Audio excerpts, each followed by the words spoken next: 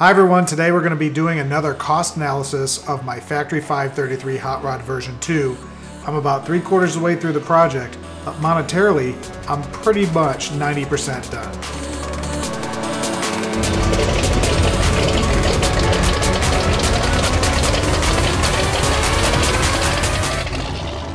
Hi everyone, and welcome to the channel about kit cars and other car topics. If you like what you see, please subscribe and hit the notification buttons below and share with others on social media.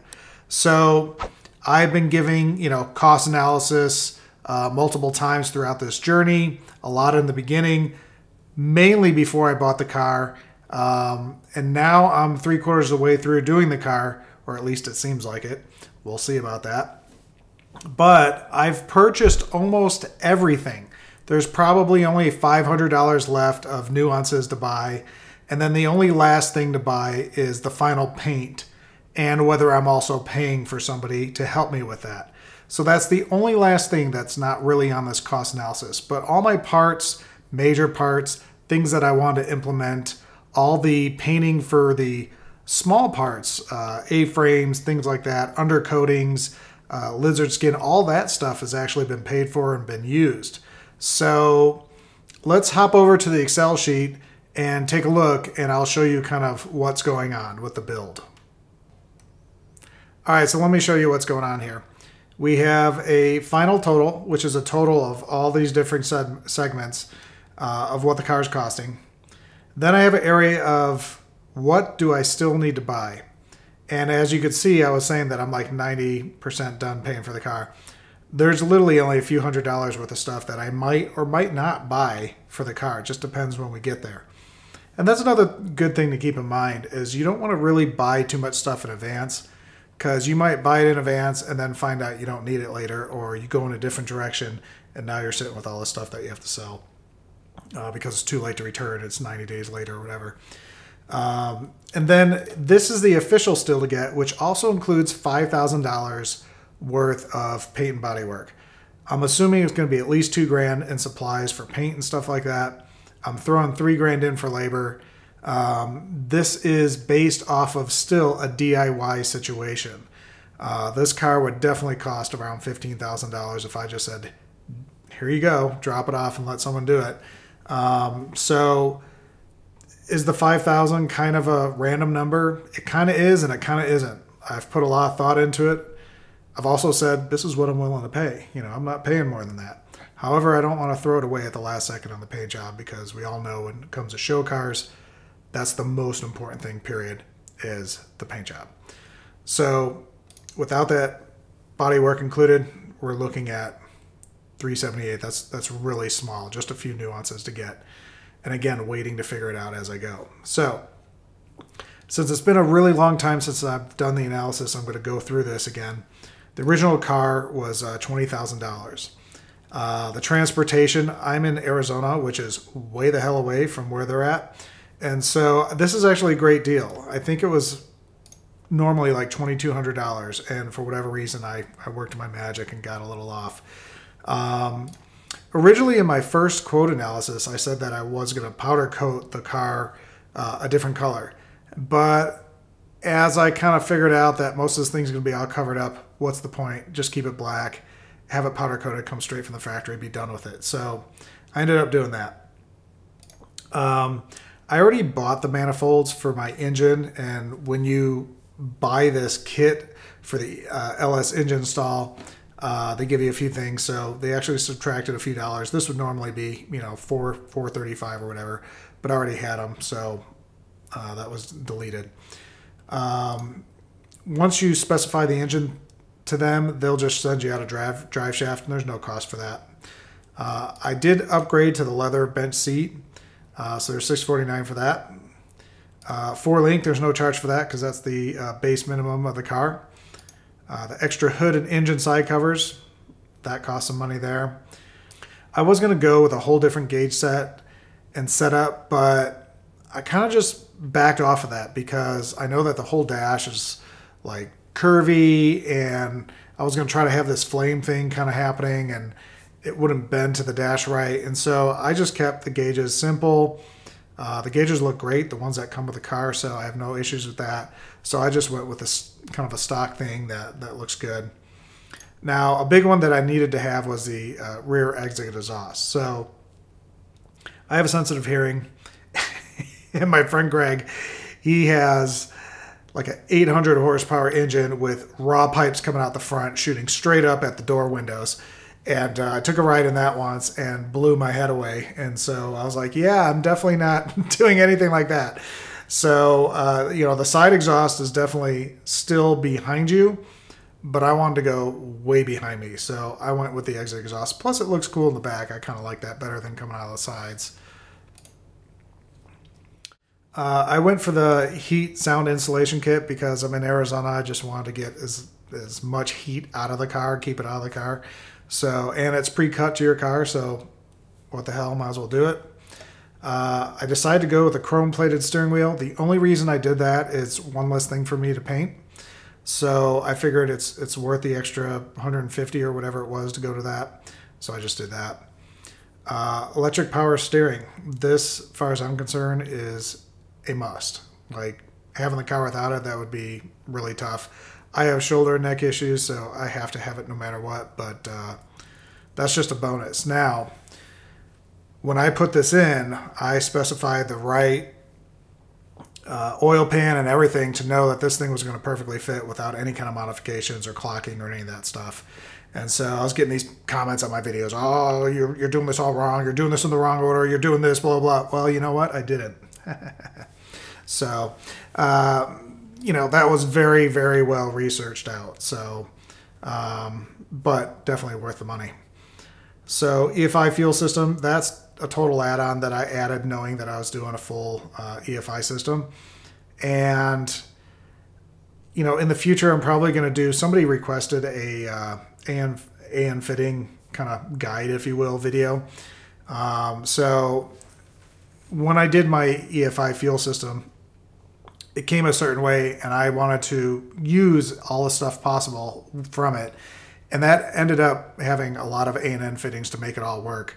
And that's just because I'm using an LS engine and not just like, you know, regular Windsor engine or something like that. You know, it's a little crazy what I had to do with all the A&N fittings, but I'll go into that a little bit later in another video. Heater defrost kit, again, great thing to have. However, I've talked before that it's so evasive in the car, taking up all your dash space, taking up all your firewall, all that stuff, that if you don't need it, don't put it in. If you do need it, put it in, but know the consequences of doing it. I'm in Arizona. It's either super hot, super cold, and you got like 3 weeks of perfectness. I have to have it. So just is what it is. But if you're looking for a nice show car like Firewall, where there's not a lot going into it, you ain't going to get that with this because you got the dryer and all these other things you got to bolt on. So fender kit, $8.99. I added in the floor mats. There were some special door handles that I originally had spec'd, and I was like, nah, I'm not going to do any of that, so I got rid of that. Now, I went with the stock rear brakes, which I believe is off of a Thunderbird. I thought originally it was a Mustang, but I guess it's a Thunderbird. And the stock front brakes actually come with Wilwood, so you're solid there. And I know that the fronts do most of the work, so I'm not too worried about the back, especially being a street machine. I think it's just kind of a waste of money to go with those rear brakes. However, if I was racing or something, that'd be a totally different story. And that's one thing I like about these cars, is you get to customize it to the way you want. And I do notice on the forums, there's a lot of people that use fear to go, oh, you gotta buy the extra Windsor, you gotta buy this, you gotta buy that. Oh, you can't do 4-link. Oh, I can't? Every frickin' car on the road for the last 100 years is 4-link. Why do I have to go to a 3-link? Now, if I'm racing, that's one thing, but most of these people aren't racing. They're just being scared into like all these upgrades. You know, if I could race a Mustang on the street that's all 4-link, then why do I have to upgrade to a 3-link? Now, people probably give me crap for that statement, but that's the fear, right? That's the fear. So, you know, if you're autocrossing or something, absolutely, get a 3-link. But if you're not, who cares? Save your money. So I got the Mozart. Now the thing with the Moser is I did that because I kind of wanted a turnkey situation. I didn't want to source something. I didn't want to rebuild something. I just wanted it to show up and know it was going to fit. It didn't work out perfectly like that because the upper control arms had to be modified. But I'm still happy with that decision. It was a good thing. I ordered an extra brake reservoir, so I had one for the front and one for the back. That is an option. That's not something that comes stock. The hardtop package I added on, also all the power windows and stuff like that. And for me, I actually got a few discounts. So if you go to the build school, you get some sort of discount. Could be 500, 200, whatever it is. Mine was 250. But I also bought this car during a massive sale. And so I got the powder coating thrown in for free. So I threw that after the fact instead of taking it off here. And I also got, I deleted the window because I'm not going to be taking the hardtop off and going to a Roadster and then back to the hardtop. So I deleted the windshield. And I also got a discount there. So, you know, if you add this all up, it's basically about $4,000, a little over $4,000. So add that back into the total here if you don't buy this on sale, what that might be, or if you don't go to the build school. So we actually save some money right there. Now, when it comes to the engine, you know, I took a LQ4 Silverado engine, 6.0 liter, ended up being about 6.2 liters because it was already 30 over. And I took that and I redid the whole thing. And so I'm not going to go through every process of that because I've already done that in another video. However, all these things you see that are in color here are things that were never accounted for before. So for instance, I was originally going to go with the stock CPU, PCM, whatever you want to call it. And I ended up not doing that. So I got rid of the computer, sold that, got rid of the harness. I had a PSI harness, which is amazing, but only worked with that computer. So since I sold that, I had to get that back. And ended up going with a Terminator X Max that from Holley that would control the engine and the transmission all in one. So that was $14.99. So that was added to my total. These things in blue, I haven't ordered yet because I don't know if I need them or not. And so you see like little question marks. Not sure yet. And when you start looking at like, you know, the engine wiring kit and all that stuff, there's tons of connectors and tons of things. And this goes to this sensor and that goes to the sensor. And I'm sitting there going, well, do I have this sensor? Do I need to buy this sensor? I don't know. I'm not there yet. And so that's what these things are, is like little reminders of what's coming down the pike possibly. I finally got my remote coils. So I got some, you know, AC Delco stock coils. And then they're in a TSP remote hanger, if you will. So it's a nice little chunk. And then I finally got some blue Taylor cables, which is going to go great with the blue car. And a special crimp to actually, you know, custom make the length since it's remote. So these are all added in here now as new totals. A&N fittings. I ended up spending about $200 in A&N fittings. That's a lot of money, which I did not expect. And I haven't bought an air filter or the air intake tube because I really don't know how much room I have. I've been talking to different people. I've been trying silicone things and all that. I have a 4-inch, 95 millimeter throttle body. And the last thing I want to do is like squeeze that down to 3-inch. So I'm trying to find 4-inch tubes that will do all this stuff. That's not $400. Like it's a piece of silicone. Like literally it's a $20 part, you know. So I don't mind paying $50 for it, you know. But I'm not paying $300 for it. So we'll see what happens when I come to that. But I also need the drive system fully on. I need the hood on so I know where this thing's going and how it's going to be. So that's coming down the pike later. I ended up getting a Roadrunner converter with the 32 to 3500 stall. So that's something that I'm getting ready to install soon. And then I have all my low-car dipsticks, the actual shifter, you know, the trans and oil dipstick. And then we got the Eddie Motorsport system. And so that's my drive system. That's all blinged out, really cool. And then I had to buy a 4L60 flex plate. Now, I assumed I had a 4L60 flex plate on the engine. But as I researched my VIN number and found out that what was married to this originally is a 4L80. And so I had to buy another flex plate, and hopefully soon I'm going to find that all this stuff matches and it's the right length and everything bolts up correctly. Not sure. I also changed out the battery holder because Eddie Motorsports just so happened to have a nicer blue anodized battery holder. And so I had to find the correct battery that would fit that holder, and I just did recently, and it's going to be somewhere in this range. So I haven't bought that yet, but that's coming down the pike. So, you know, I already have all these things kind of included of what I'm going to be buying in the future.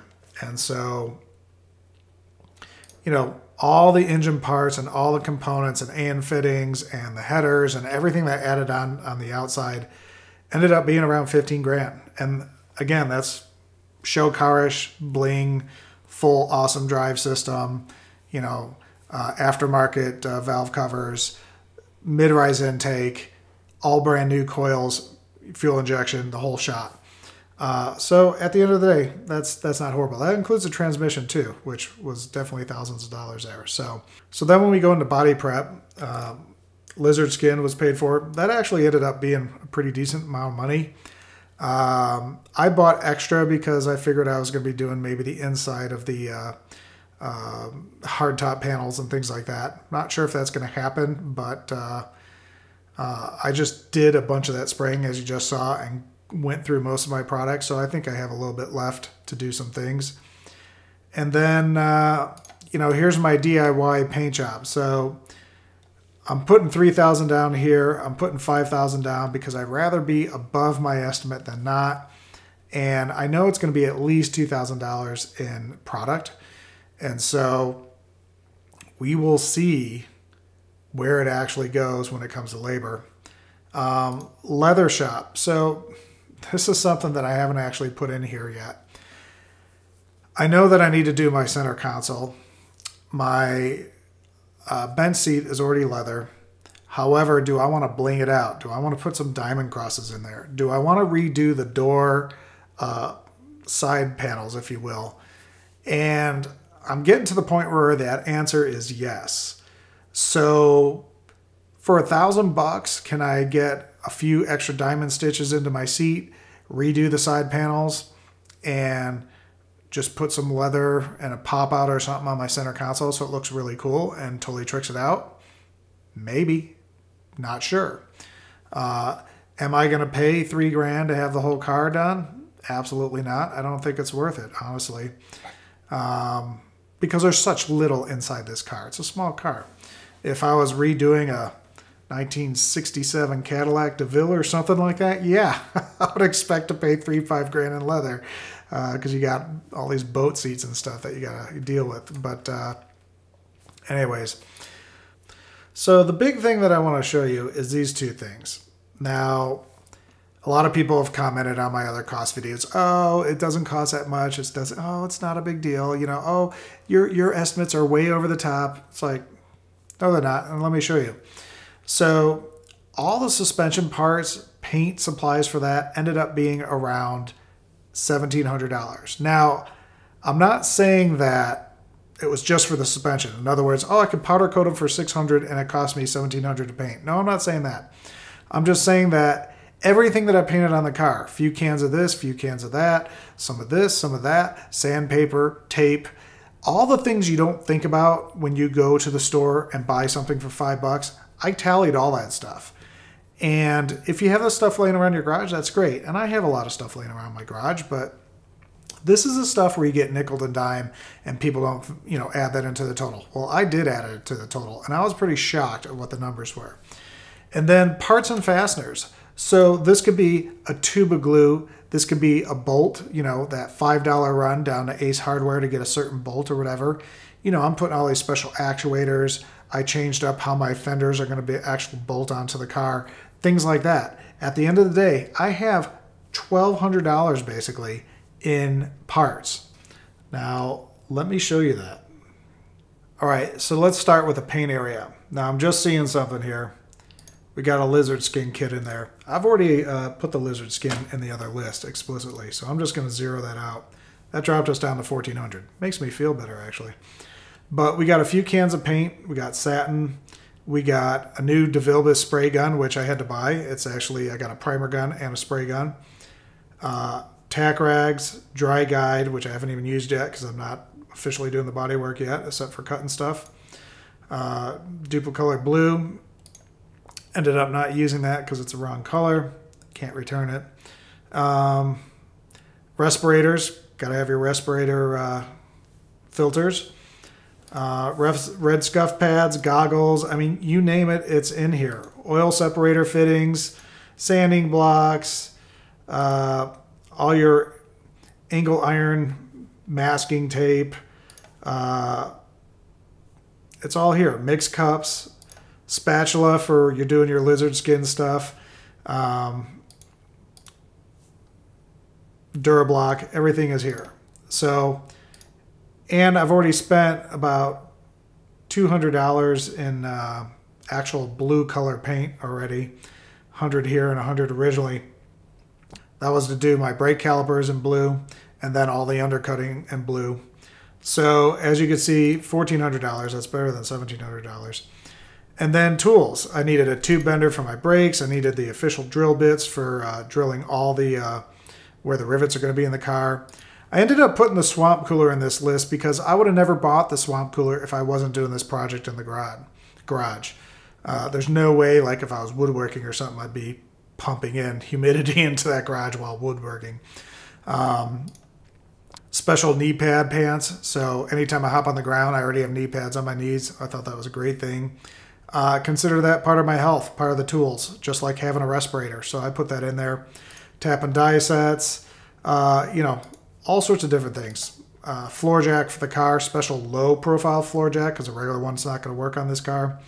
Harmonic balancer remover. So tools, about $500. Master cylinder elbow. You saw me blue one of those in the first videos that I did working on the car. I screwed one up. You know, all your Sharpies, brake lines, things like that that you had to add in. I just started dealing with my center console, so I'm looking at the Bosch relays, things like that. Liquids, oils, stuff like that. You got your marine grease, your clean wipes, your hand cleaners, your friction modifier, and your Lucas gear oil for the differential. That's all adding up to $50. And then fasteners, your Clecos, washers, foam, tape, you know, different things like that. It just adds up. And so let's go over here, pop in our new tally, 1403, since we already had some lizard skin in there. And let's go to the top. So we're still looking at $56,591. That includes the money I haven't spent yet. So that includes it. So let's say my bodywork comes in $2,000 cheaper, then I take $2,000 off this price. So in any case, the target total on this car so far is going to be around $55,000 if you just round it out. You know, it's been a pleasure working on this car. It's been great. You know, can you build it stock, make it real cheap, make it a roadster, don't have all the extras, blah, blah, blah, blah, and build it for 30 grand with an engine? Sure, you can. It's going to be pretty raw. It's going to be like driving on 2x4s. So, you know, I don't know. You know, what I'll say is if I had to do it over, do I think I could come under on this number? Yes, because I have some of the tools now to do it. But if I built another car, would it be cheaper than this one? Probably not. It'd probably be more expensive because now I'm going to do it this way or I'm going to do it that way. There's no reason for me to dumb this car down more than it is, unless I went like just a roadster or something. So you lose the windows, you lose the hardtop, you save yourself a few $1,000s. But besides that, no, I think this is exactly where it's going to come in. And let's see what my original total was. So you can see my initial total was somewhere around 61,000. However, you could see I got the Flame digital dash kit I was telling you about, $700. The special sending unit. I got, you know, all these alarms and remotes and cruise control, foot operated emergency brake, all sorts of like stuff stuffed into this car. I'm not putting a stereo. I'm not doing some of this crazy stuff, not doing the special digital dash lights. When I got done with, over time, I noticed that it's a vintage car. And if you put too much modern stuff in it, it just doesn't look right. So if I go buy, let's say, Mustang wheels with the cool, split out V's, Lamborghinis have those too, and you pop it on this car, it doesn't look as cool as some of the vintage, hot rod wheels like I have now. In fact, when I originally saw my original hot rod wheels, I was like, so passe, typical, whatever you want to call it. And over time, I was looking for those special, Mustang type wheels and stuff. And then over time, it just like, what am I doing? It's like, none of it matches, So, I'm glad I didn't go with all the crazy digital dash stuff and all that. And it's just simple, nice, vintage, looks period. I could still make the paint look modern. I could still do some cool stuff to it to make it look modern, but not put in stuff that just doesn't work with it. So, well, I've babbled on enough on this one. 55,000, 56,000, that's where I'm at right now. I'll do one more total probably at the very end once I have everything painted and everything, so you guys know what the cost analysis is. But, I'm right on target. In fact, I'm a little bit below target, which is great. And I've done a lot to this car, and every nuance of this car is painted, and every bolt is like, painted black or done this or done that, within reason. And so I think I'm doing pretty good for exactly what I wanted to build. So until next time, have a great day.